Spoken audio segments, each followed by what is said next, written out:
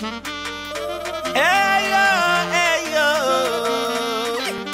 nataki barole di, siyo lutema, yaliba, mteni nobles, natali ya marindula.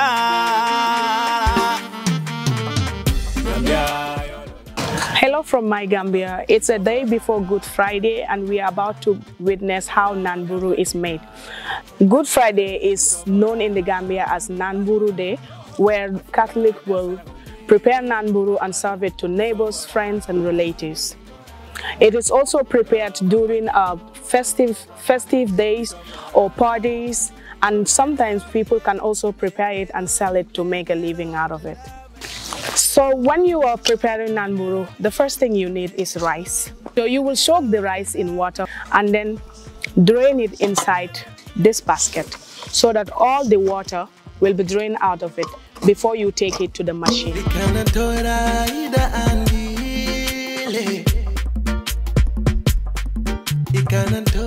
So in case you have taken it to the machine and then you're told it is not dry yet, it's still a bit wet, you can use a cloth. Most of the time it can be a cotton cloth that will be able to soak the water out of it, and then try to do like this.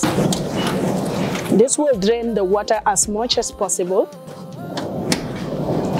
because it doesn't have to be in the sun for a long time. So after that, cover it with a clean cloth so that impurities will not enter the rice.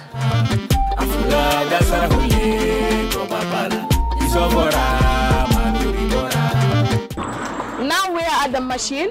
So when you bring the rice to the machine, they will have to count how many pots are there in the rice. Each pot costs $2.50 butut. So after counting it, it is put in the machine, and then when the machine pounds it into a powder, it will come through here and then into this hole. Then it will pass here where it will be turned into a powder. There is a sieve there that will sift it before it puts the powder inside the pan.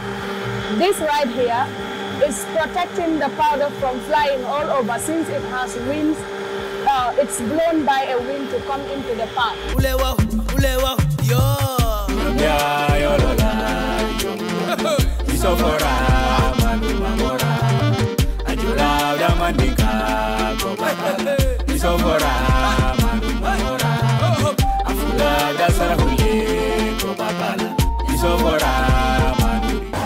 So we are starting the process of boiling.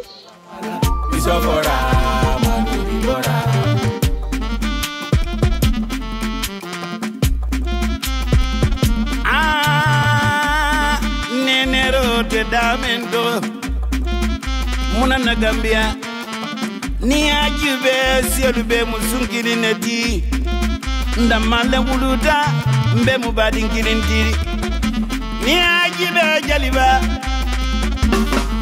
mfala mandinga.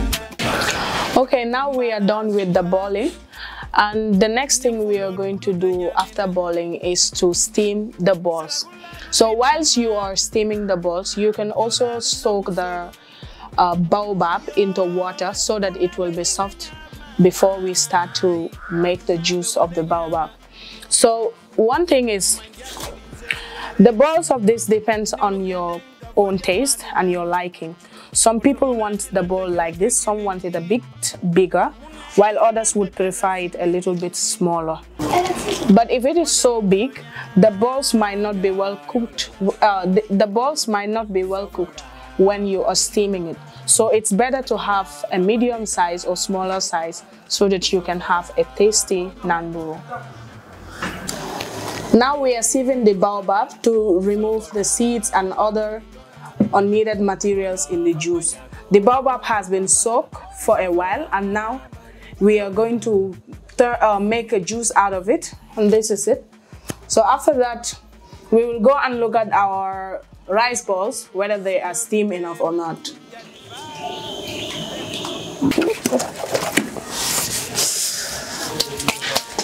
So now we are still steaming the rice balls, and here it is. It's almost ready.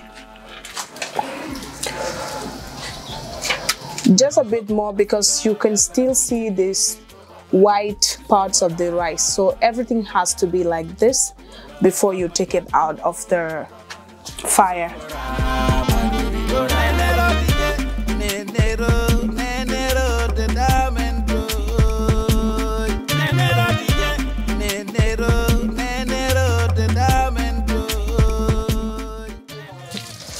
So this has already been steamed. Now we will put hot water on this as well and allow it to cool down for a while. The reason why we are adding hot water is to make the balls softer, because after taking it out of the from the colander, it's normally a little bit harder, so it won't be easy to chew. So we add hot water to make it softer. Some will pound it, but the simplest method is to add hot water. Okay, what I am doing right now is trying to mix this, because after putting it in the hot water to cool down, when it cools down, it's all tangled up like this and very hard. So you have to make sure to be adding a little bit of baobab.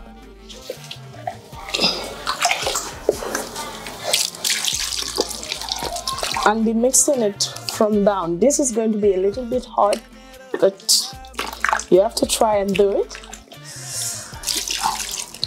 While adding, try to mix it. The more you mix and add baobab, it will separate and then look like this.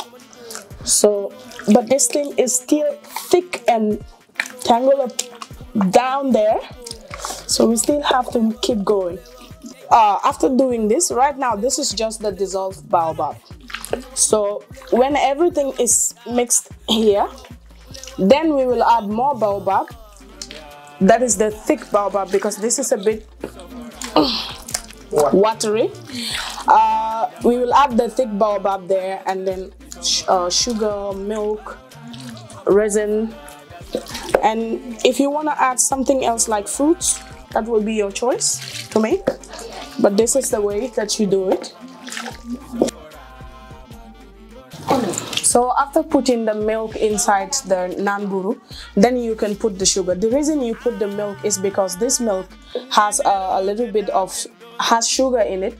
So the concentration of sugar is very thick in the milk. That is why you put the milk first, then you can put your sugar, so that you will know the level of your sugar while after putting the milk.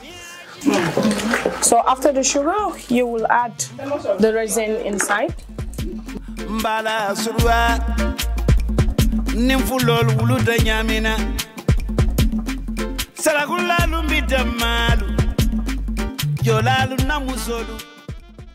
After putting the resin, then you add the dissolved baobab to it. So after adding the baobab, you just add your flavors there. This is orange flower, and this is essence, banana.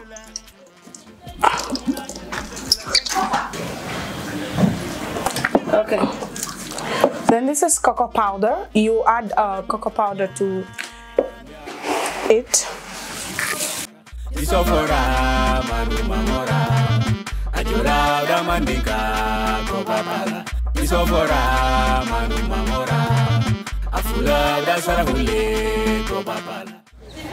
So this is the finished product of Nan Mburu, and it's very tasty. Let me just have. Amazing.